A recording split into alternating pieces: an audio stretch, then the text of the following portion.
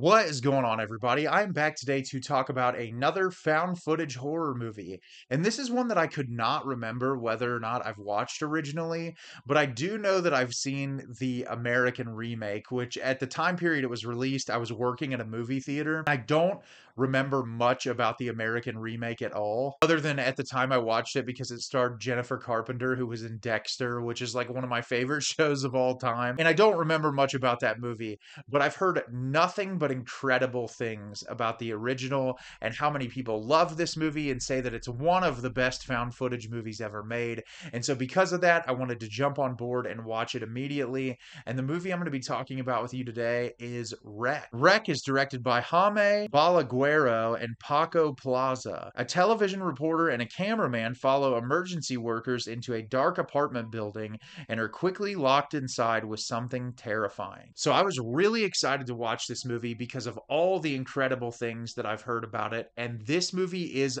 phenomenal. This is easily one of the best found footage movies I've seen.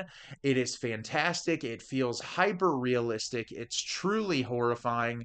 It's at less than an hour and 20-minute runtime, and I feel like it is incredibly effective. The movie feels mostly practical. All of the effects and the blood and the gore all feel very realistic. If I was going to describe this movie in one word, it's chaotic. This movie is chaotic and uncomfortable, and it honestly made me feel sick multiple times, which I commend the directors of this movie because it takes a lot to pull a very, very visceral reaction out of me. And there were a couple of moments that I felt like I forgot I was watching a movie. It felt like real people in peril, which is just fantastic on the director's part. And I'm really excited to talk about this movie with you today. So at the beginning of the film, we are introduced to Angela, who is a television reporter that is doing a segment for this news channel she works on, where I think they go and interview people who work at nighttime. And that evening, they're interviewing these firefighters, and we see her at the fire station. She's talking to all the people and socializing with them, and she's going to follow these two firefighters on their nightly routine. And so they end up getting a call. It's a non-emergency call. They go to this building that has a few different apartments in it, and they get there and they go inside and they find out that there's an old woman who's having some issues in one of the apartments, which is why it wasn't an emergency that they had to run to. They were just going to check on this woman. So they go in there with some police. They get up into the apartment, and the woman is acting very strange. And one of the officers approaches her, and she lunges at him and bites her on the neck. And everyone freaks out. All of the people in the apartment start losing it, and they get down to the ground floor. And when they get down to the ground floor, they realize the door has been locked behind them. These tarps have been put up, and they have been quarantined. And they are being told through the door that something has happened and an infection has spread inside, and that they are not going to be allowed out until someone comes in and tests their blood and makes sure that everything's okay. So the entirety of the film is this news crew and all of the people inside trying to figure out what is this infection, what is really going on, and are they ever going to be able to escape. So like I said, this movie is exceptional. I loved it. I felt truly terrified by it. For starters, the performances here are great. All of the people that live in the apartment building feel very real. They feel like human beings, which I really like. There's like an old couple in there when they're being interviewed. Just like the way they deliver dialogue, it feels like people naturally reacting to this circumstance. And I like that. I feel like if you're going to make a movie feel realistic and feel grounded, that you want to cast people that are going to feel like actual human beings. And like I said, I got lost in this multiple times because it felt like I wasn't watching a movie anymore, which is very, very impressive. I love the setting of this apartment building. You get enough of it to where you know where you are when they revisit areas, so you kind of understand the space and how wide the building is, but also how confined you are and how there's only so many different places that you can hide. Whenever these people turn into whatever this might be, I love it so much. They look horrifying. You just get enough glimpses into them to where all the makeup and the practicality of it looks fantastic. And it's horrifying because no one knows the scope of what is going on.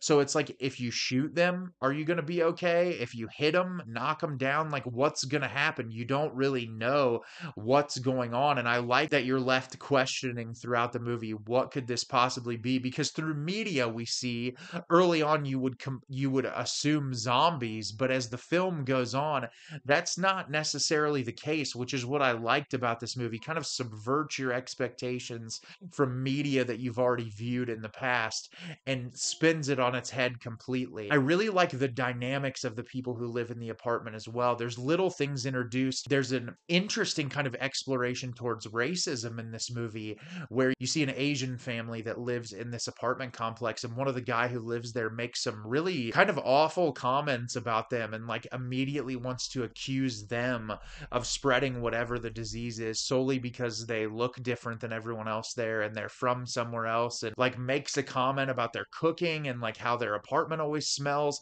And it was really interesting because it got me thinking back to the pandemic and through COVID and how horrible Asian people in the United States of America were treated during the pandemic and the blame that was placed on Asian people. And it was just really fascinating to see that social commentary included in a film this time period and how it translates over to modern day and things that we see. And I mean, racism is prevalent in so many different situations, but I liked how you have that small bit of social commentary and then like these elderly people in the building and how they're reacting compared to some of the younger people.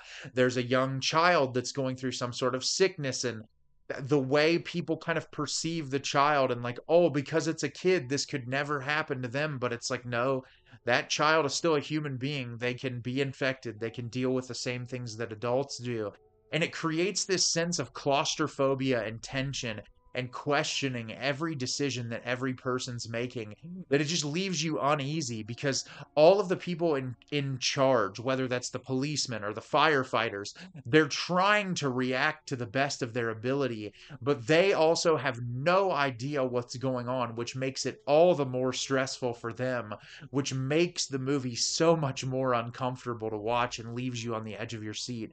I love the way this ramps up into the third act when you slowly start to learn more information about what's going on. It's fascinating, and I don't really want to ruin it in case you've never seen it before. And I really like where the directors went with this movie. And I just had a blast with this. I think this is exactly what found footage is supposed to be. It feels real, it feels authentic. There is a reason for the person to continue filming because they're trying to get this information out to the public, whatever it is, because clearly it's being hidden from them. They don't want people to know. And so I like that element of the movie. And it's just a total blast. And I think if you're into the found footage genre, or even if you're not, watch this movie because it might make you a fan of the genre. So have you seen Wreck? Did you love it? Did you hate it? Leave me a comment down below and let me know what you thought. I thought this movie was awesome and I'm already looking forward to revisiting it. As always, if you can like the video and subscribe to the channel, helps me out a lot and lets me know the type of content you're looking for. I'm always putting out new material and look forward to getting more out for you in the near future. And as always, everyone, thank you so much for watching and have a great rest of your day.